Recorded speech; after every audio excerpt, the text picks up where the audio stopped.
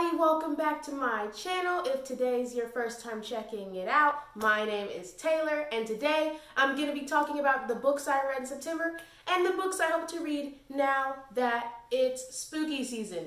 And yeah, before I get into those books, I'm going to need you to like, comment, and subscribe, and click that bell notification so you don't miss out on when I post. And now, without further ado, on to the video.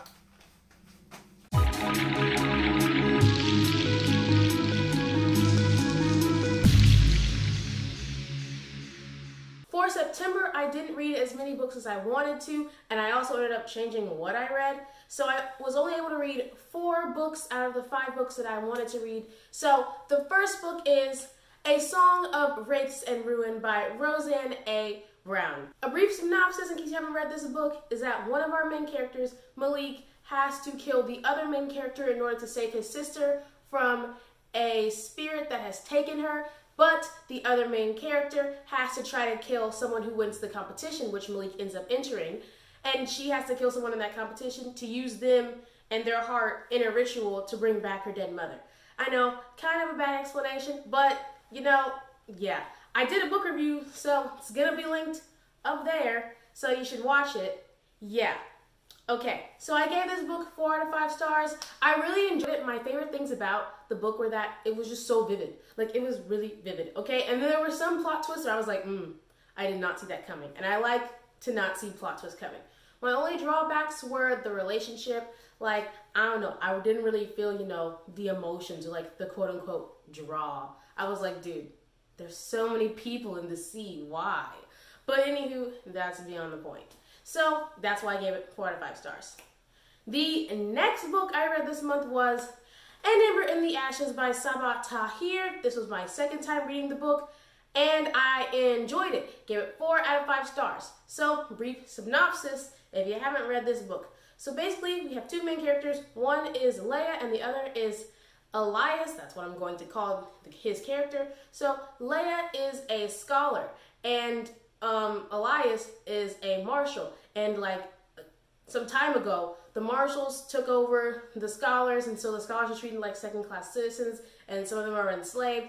And so Leia has to go undercover as Elias's mother's enslaved person in order to get information to the resistance against the marshals. Yeah. So spy work, detective work, mystery, enemies to lovers, possibly. It's amazing. You gotta love it. You gotta love it. So I read that. The next book I read was Punching the Air by Zoboi and Yusef. Salaam. Gave it 5 out of 5 stars. It was amazing. I loved it. Okay, now one thing I will say though is I read it on my handy dandy like Samsung tablet, and I would suggest probably reading it hardcover because there are a lot of images, and I feel like the images would just, you know, coalesce better if it was in a hardcover version. A brief synopsis in case you don't know what Punching the Air is about. So basically, we follow a young black Muslim boy who is falsely prosecuted of beating this white guy close to death. Yeah, that's what happens. But basically, it's more of like a mental state. It's a very mental book and very like examining of the self and the psyche. So it's really good. I enjoyed it, and you shall enjoy it as well, I believe. And the last book that I read in September, I actually wanted to read this book in October, but because Libby had a copy available, I was like, I might as well read it now. And that book is When No One Is Watching by Alyssa Cole. Oh my gosh, she did what needed to be done. 5 out of 5 stars. You know what? 12 out of 5 stars. Iconic. So basically, it's like realistic thriller is like the way I'd like to describe it. It's basically gentrification meets Get Out is what a lot of people are calling it. But I mean, like, yeah, it's crazy. You gotta read it. You gotta read it. I actually filmed a vlog of me reading that book. It's gonna come out on Halloween, I'm pretty sure. I don't know. I don't want to say that in case it doesn't, but you know, it'll probably come out on Halloween. Probably, yeah.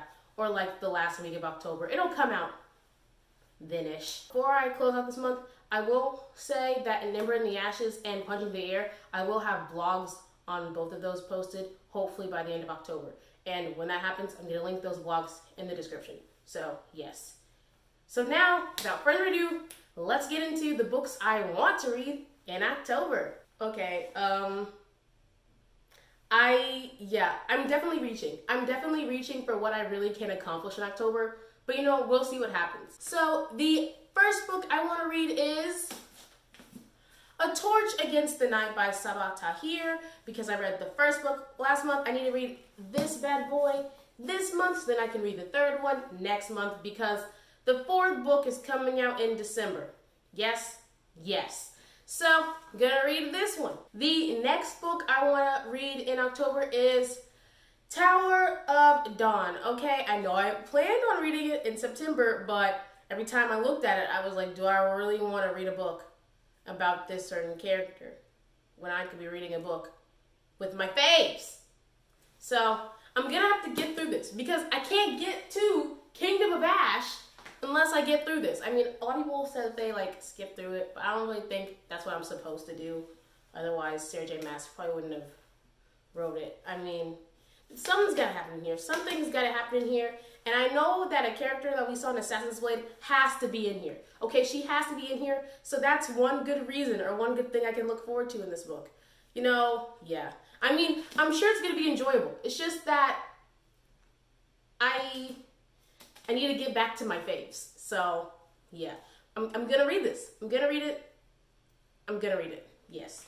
The next book I want to read in October is Take a Hint, Dani Brown by Talia Hibbert. It is the second book in the Brown Sisters trilogy, even though they're not really quote-unquote that connected. A brief synopsis, apparently, about what's about. I like to go into books not knowing too much, but what I have gleaned is that basically there's like some fake dating and like other stuff. And you know, Talia Hibbert did it, so I know it's gonna be amazing. So that's why I want to read it. It's not really quote-unquote spooky, but I want to read it. Now this next part is probably not gonna happen. I don't even know why I'm saying this is what I want to do, but I want to read Vampire Academy, Frostbite,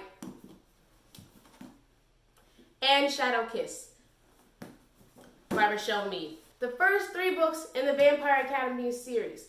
I already read these and I loved them. I want to read them again. And I want to read them again so that I can read the next 3 and then I can reread the Bloodlines series. Yes. I don't know why. Actually I do know why. Because I love this series. So I want to reread it. I'm going to reread it. Yeah, we'll see. We'll see how far I get. We'll really see. Yeah. But brief synopsis, in case you haven't heard of this bad boy, is that basically we have these friends, they're best friends.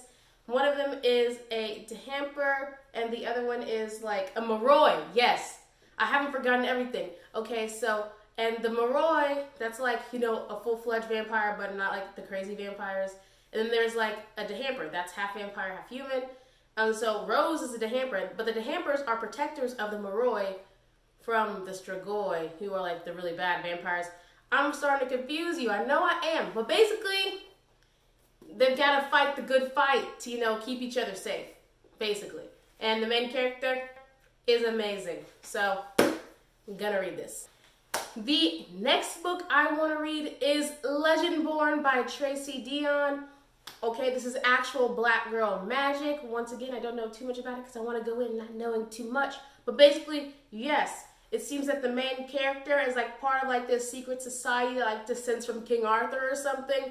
I don't know. It sounds exciting. It sounds very exciting. I really want to read it. And the last book I want to read in October, it probably won't happen, but it's From Blood and Ash by Jennifer L. Armentrout. I actually have no earthly idea what this is about, but I saw that Jennifer L. Armentrout wrote it, and that means I must read it. Because if you know me, you know I love me some Jennifer L. Armentrout. You know The Lux Chronicles is like my fave series of all time. So I have to read it. It's an impulse read, an impulse buy, if you will.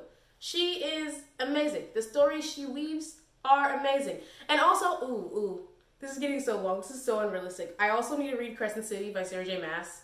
I've heard so many good things about it. I have to read, like, Crescent City. I have to. Yeah. Taylor, why are you pretending like you were going to read all these books this month, knowing good and happy well that you have all these exams? Okay, so that concludes the books I read in September and the books I plan on reading in October. we'll see how many I actually get through. You know what I'm saying? So yeah, I hope you enjoyed that. Let me know if you read any of the books that I plan on reading. If you read any of the books that I did read, what did you think about it? Let me know your thoughts in the comments below. Also, make sure to hit that like button and subscribe. And once again, you want to click that bell notification. So what? So you don't miss out on when I post. Now, all that's left to say is bye-bye.